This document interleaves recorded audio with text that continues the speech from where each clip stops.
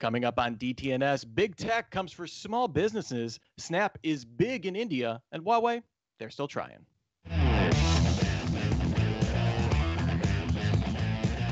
This is the Daily Tech News for Thursday, October 22nd, 2020, in lovely Cleveland, Ohio. I'm Rich Strofollino. In Oakland, California, I'm Justin Robert Young. And I'm the show's producer, Roger Chang. Remember, you can always get the wider conversation on our expanded show, Good Day Internet, by becoming a member at patreon.com/DTNS. We were having scintillating conversations about when to buy a new microwave. You should check that out and join us each and every weekday. But let's get started with a few tech things you should know. Google added a new price insights tool to Google Shopping, letting users see the average and range of prices for a searched product across the web. It also lets users track prices for specific products and receive price change notifications. The Central Bank of the Bahamas launched the first central bank digital currency, the sand dollar. The currency is backed at 1-to-1 to the Bahamian dollar, which itself is pegged to the U.S. dollar. This will roll out in phases across the country, focusing first on making sure banks and credit unions can meet compliance checks for the new currency to use in digital wallets.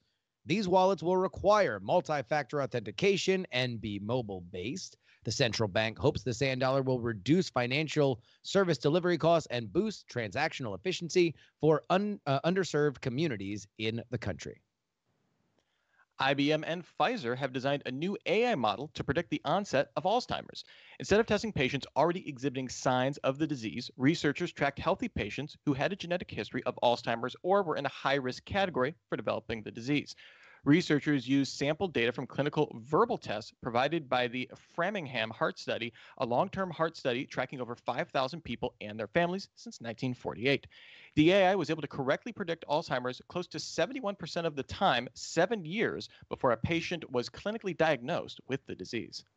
With the launch of the PS5, the console's media center will automatically include major streaming apps such as Netflix, Disney Plus, and Apple TV, as well as Spotify, Twitch, and YouTube.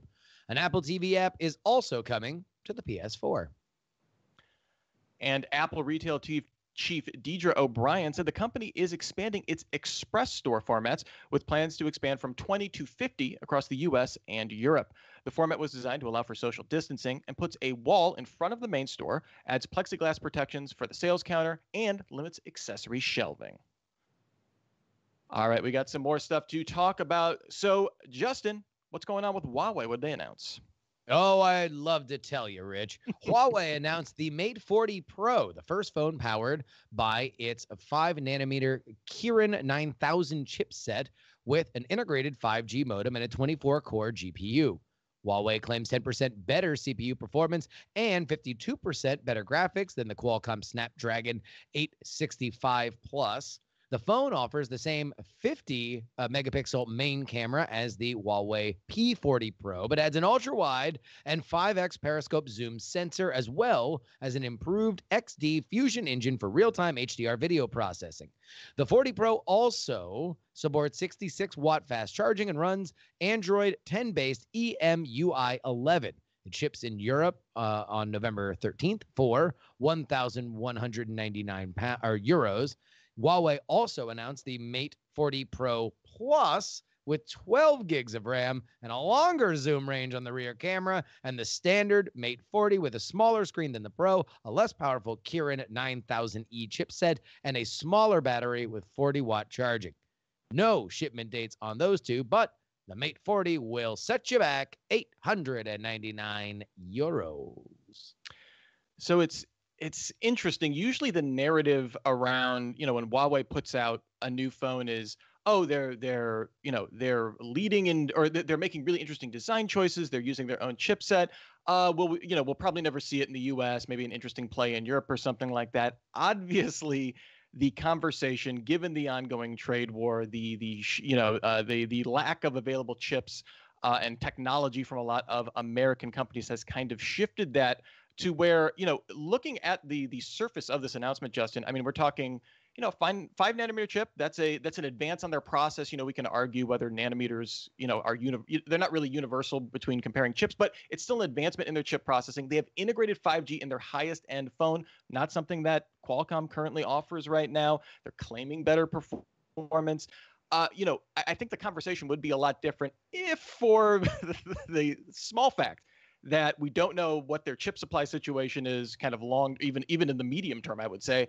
And obviously it now lacks the Google Play Store support, kind of having to roll their own at this point.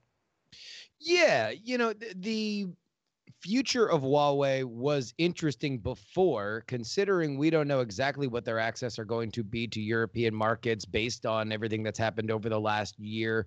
It will make it even more interesting. I don't know if there's a lot of clues that we can read into with this device, though, however, because the decisions made on this particular hardware were made, maybe with the idea of the trade war in mind, but hopefully looking for sunnier days ahead with that, and certainly not necessarily with the pandemic factored in at all.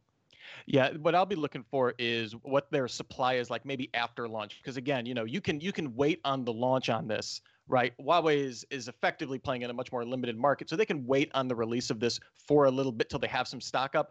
But a month, 2 months down the line, after maybe there's an initial rush domestically or in Europe, if they're able to keep units in stock, keep making chips, we've heard Huawei executives say we don't know how we're going to continue at volume producing a lot of our chips. So we will see how that goes. Next up here, so we had, Justin, I believe a couple of weeks ago, we talked about that the Facebook Oversight Board was kind of going to be getting started maybe in early November, late October, something like that. That was kind of up in the air, but that it was coming, right? Yeah. Now we have the word, though, that the Facebook Oversight Board will start reviewing content moderation decisions starting today. So let's set the table. I thought it was important to kind of understand what this means, what this organization is, this body is all about, and kind of what their role will be going forward when it comes to content decisions. This independent body will provide rulings on specific content takedown decisions, with Facebook committing to follow the board's recommendations for specific instances. So for one piece of content, the board says something, Facebook says if it was taken down, they will put it back up if that's what the board recommends. The board can also recommend platform policy changes based on those individual decisions, with Facebook saying it will review that guidance to determine if policy changes are needed, effectively not committing necessarily to following those just based on the board's recommendation.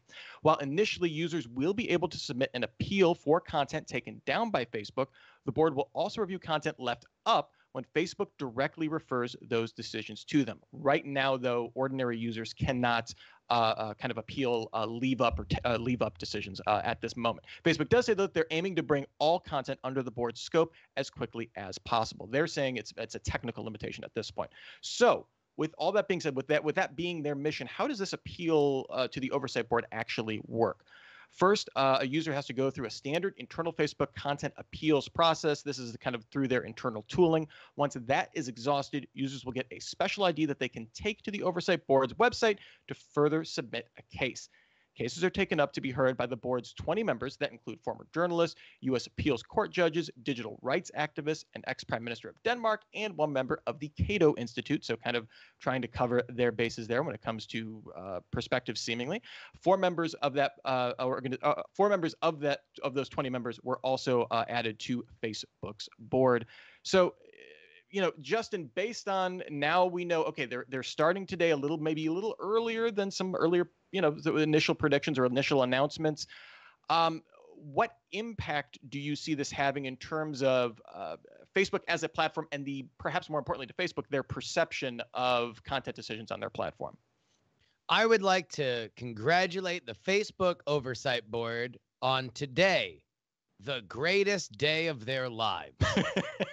Because as Outcast told us once, from this point on, it only gets rougher. There is absolutely no way that this in any way shields Facebook from the problems that they've had before. The fact that they are now putting this out to another board that now is going to seemingly, with at least publicly facing, less ties to the organization itself, it's still the Facebook policy board, or oversight board. This is still an organization for which they're trying to farm out some of their bad reputation when it comes to not doing what their audience likes. The simple fact is they're never going to stop having these problems. Moderating speech is literally their job, as any of the admins and mods that are listening to my voice right now can attest. This is a thankless job. People are always going to be upset. I don't think that this necessarily does them any favors going forward. Does this board, at the end of the day, like maybe not initially, like you said, the best day of their lives, congratulations. At some point, though, I mean, is the hope of Facebook that they make the call? Transparency is the best thing that can come out of this. Is that at least you see the volume, and at least you see that there are decisions on having these people be articulated. Beyond that, I don't really see a ton of work. The other question I have is in terms of volume. You know, Facebook has almost over 2 billion users, or somewhere close to there. I'm assuming there are a lot of content decisions that are made, and even if only a very small fraction of those ends up getting appealed there, I also think the problem just could be one of scale. Now, I know that they said technically they were working out technical issues probably to address some of that scale, but I also imagine the amount of cases that they're going to be able to take just in terms of like being humans that are looking at things. There's only so much time in the day. I do wonder if that will become an issue down the road for them as well. Moving on, Snap saw its strongest growth in its Q3 earnings report, with revenue up 52% on the year to $679 million, well ahead of analyst predictions of $127 million. Holy moly. Big stacks for Snap. That's a beat. While quarter-on-quarter daily active user growth was almost flat in the U.S. and Europe, Snap saw them grow 13% quarter-on-quarter and 43% on the year elsewhere around the world. While Snap doesn't break out numbers by country in its earnings, it did say India was a huge growth market with almost 150% year-on-year daily active user growth in Q3 2020. Part of this was driven by efforts to localize Snapchat in the country, with the app available in 9 Indian languages and signing original content deals. Of course, this is also the first quarter reporting where TikTok has been banned in the country as well. Yeah, I looked it up, and TikTok was banned toward the end of June, which both seems like 3 years ago and yesterday, weirdly enough, in 2020. So this is like a clean quarter of a no TikTok India where they have been operating here. Still, it's kind of feeding into this larger discussion that India is kind of. I don't think it's becoming. I think it certainly is, and clearly we're seeing tech companies acting as if this is their next big, obviously growth market. I mean, they have 1 billion people. Like I'm not saying anything that no one knows, but we're seeing significant investments when it comes to telecoms from Facebook. We're now seeing Snapchat, certainly taking advantage of a little bit of a vacuum in that market to drive their growth, but also making significant efforts, which I'm assuming are not cheap. A lot of the articles from the Economic Times of India had a really great breakdown of some of the content deals they were signing. They're working with independent studios. They're redesigning the Discover page specifically, or the Discover tab specifically for that market. And obviously seeing some success. I think a lot of the talk with Snapchat recently is, they can't compete with the numbers that Instagram stories are seeing, what we see with every single Facebook report. Well, their users outside the U.S. and Europe are about to exceed. They've already exceeded Europe. They're about to exceed in the U.S. If they can keep that trajectory going, 150% obviously is not sustainable every quarter. But if they can get that growth, now whether the revenue from the users in those areas, it's going to take some time for that to build up. That's kind of the other question when it comes to this. Oh, it's a massive question because India has a very saturated market for smartphones. Mm-hmm. They have a tremendous demand for free content online. And so if Snapchat came in here and signed local content deals, and then people are going to want to be on the platform to do it. The question is, where do you go from there? And that's where you've seen a lot of growth in India have a hard time turning into profits, because this isn't the same kind of country in terms of the money like the United States or many of the Western European countries. Yeah, and when we're talking about ARPU, it should be noted that while their growth was flat, their earnings per average revenue per user, right, was up like 20%. I don't want to say it was double digit though growth when it came to the U.S. Europe. It was actually down on the year when it came to the rest of the world, and it was up like 5 or 6% on the quarter. So yeah, the revenue question, that's a big one. Still not a bad thing for one. From a Snap perspective, to kill it on the revenue, and then also to put up some nice user numbers, something they haven't been able to say every quarter for sure. All right. And remember, thank you to all those who participate in our subreddit. Remember, you could submit stories and vote on them at dailytechnewsshow.reddit.com. All right. So for Justin, I want to talk to you about this because you're a man of many ventures, many activities, and I thought we've seen a couple of pieces that will tech pieces that are designed to kind of speak to small business. I want to get your take on them. First up here, WhatsApp for Business kind of has become an increasingly important part for a lot of small businesses when it comes to messaging, integrating that into their platforms and stuff like that. So they are rolling out, Facebook announced that they're rolling out in-chat shopping for the first time, letting merchants link to products and services with the option to buy without leaving the interface. This is for Facebook-specific catalogs, but also for third-party stuff as well. I'm sure there will be a preference there, I'm sure.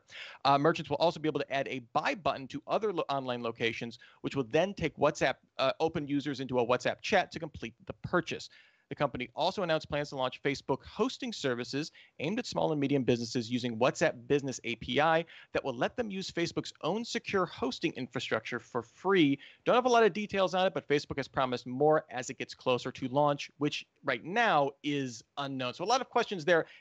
Anytime you have free and small businesses, kind of an interesting proposal, especially when you have kind of, a viral hit when it comes to WhatsApp for Business. Justin, in terms of this kind of business messaging, we've seen Facebook kind of realizing, hey, we can monetize messaging in a whole lot of ways. They're integrating Instagram and Facebook messaging. They're adding all sorts of features for businesses on there. They've opened up that API we just covered, I believe, this week. WhatsApp for Business is in-chat shopping, the new hotness coming up. Well, it's not new. Well, yeah, this is certainly not new internationally. It has not taken off in America, but it's also kind of an interesting place where in-chat shopping would be, because a lot of the concept of chatting as we had previously understood its success is on some level dependent on, or at least the examples that we used were on physical meeting. Where are we going to meet up? Oh, we should all buy movie theater tickets together, or let's order a Uber or Lyft via your chat interface. So I don't know whether or not in a world where you are at home a lot more, in a pandemic world, with more tools at your fingertips, if this is necessarily going to be something that will explode. That being said, Facebook having more of a hosting infrastructure, that makes a whole lot of sense, because as we're going to see with this next story as well, everybody has to understand that digital is the future. Any moment, because digital is the present right now. Now that everybody understands that you have to have a better website, you have to have an online engagement, then maybe for those that are focused on some of the chat side stuff, they'll want an easier off-the-rack tool, and Facebook will be there to offer it to them, and then I'm sure jack the price later. Well, that's the other thing, is that Facebook essentially signaled, they said they're exploring ways to further monetize WhatsApp for Business, basically saying at some point you're going to have to start paying for some of these services that we've been offering for free. Interesting. Also, I feel like WhatsApp is, at least in the US, is a little bit of the forgotten platform. If any of Facebook's platforms can be forgotten, it has billions of users, tons of people use it. But in terms of like being able to monetize that, it's really interesting if adding the services aspect to it, adding maybe some sort of tiered pricing and stuff like that, the impact that could have, especially if they can offer then value. If they're charging money, I'm assuming they would have to add some sort of additional value, take some kind of IT pressure off places that should not be doing IT anyway. Mom and pop businesses, could be a totally new direction for WhatsApp. Another totally new direction, though, they want to talk to you about, Justin, is CNBC reports that JP Morgan Chase, big old stodgy bank, plans to roll out Quick Accept, a new fintech service for merchant payments. Payments are made either in an app or through a contactless reader that you can buy, and there's no additional fee to receive funds that same day, something that can't be said for all aspects of things like Square or PayPal services necessarily. All transaction fees, though, would apply, so you're still kind of dealing with that. JP Morgan plans to migrate a large portion of its 3 million small business customers to a new Chase Business Complete banking offering that includes Quick Accept, and they waive the fees if you meet some nominal balance or transaction volume. The company piloted Quick Accept in Utah earlier this year. Clearly, they like what they saw, and they're planning a wider rollout. So, I saw CNBC reporting that, Square shares were reacting to this news. I guess, is this a Chase is coming for Square, or is this Chase realizing, hey, we need to, we need to compete in this kind of this new, or not even this new landscape, the current existing landscape for a lot of these small businesses? I think it's very smart. It's JP Morgan Chase is a brand that a lot of people that don't know what Square is recognize, that they recognize this is the line of credit that I run my business on. This is how I normally move my money. These are the banks that I am normally dealing with. They may or may not, everybody's listening to this is probably aware of Square from the dongle phase now our contactless present. But this just goes back to every single one of these stories. If you were to look at it at the beginning of the year before COVID, you'd say, oh, look, makes sense that JP Morgan Chase is doing it. At this point, when we have seen a quantum leap forward in terms of user acceptance on a lot of different technological fronts, the back end side of this is just a no-brainer. It is something that, especially as, if let's say American culture tends to go in the same way that many Asian cultures have, who are very focused on virus stuff in a way that Americans have not up till this point, and contactless becomes a bigger and bigger way that people pay for things, then you're just going to need it. Like, this is just going to be something that you're going to want more access to. So absolutely. I do think that this is not only well timed, but it's necessary for JP Morgan Chase. Yeah, and I think the thing that JP Morgan Chase maybe likes the best, this is my opinion, 95% of the people in that Utah trial were new to the bank, and 2/3 of them were from businesses that had been less than a year old. So, kind of courting a totally new kind of bank, finance market for them, I'm sure has a not insignificant appeal. All right. And finally here, the Senate Judiciary Committee voted to authorize subpoenas requiring Facebook CEO Mark Zuckerberg and Twitter CEO Jack Dorsey to testify regarding the platform's recent policy enforcement decisions regarding a New York Post story about Hunter Biden. You may have heard of it. The motion to issue subpoenas did not list a date for testimony. So, Justin, I guess, what can we expect from these what can these platforms say? Twitter's already changed its hacked materials policy, like literally the day after they enforce it, now going to only enforcing it if the actual attackers are leaking that material. Are we going to hear about lessons learned? Is this just the first step in a much bigger proceeding? Oh, this is a tempest in a teapot. This won't be the first time that Mark Zuckerberg and Jack Dorsey get subpoenaed by Congress. We'll find out exactly if and when this will even happen, because it's likely not going to happen within the next 12 days before the election. And then at that point, this will probably get lumped into some other thing that Congress is very mad at Facebook and Twitter about. But it is... I don't know. This would not happen if the election weren't here and everybody was all ratcheted up. The issues underlining this are very real and will likely wind up becoming there will be another news peg to have this conversation with these CEOs. But I don't think that this particular issue would rise to the level of congressional subpoena if we were not 12 days away from the election. It is interesting. We've kind of seen this move of, we're going to issue this motion for the subpoenas, aka give ourselves some more time to negotiate about we've seen this in a number of different aspects when it comes to kind of the big tech CEOs before Congress. So you're absolutely right, especially given the proximity of the election, where we will see this. I do wonder, though, if this is where, maybe not in this particular instance, but in a similar situation, if this is something where a Facebook oversight committee, might provide some cover if they said we made this decision in consultation with this independent body of experts, yada yada yada.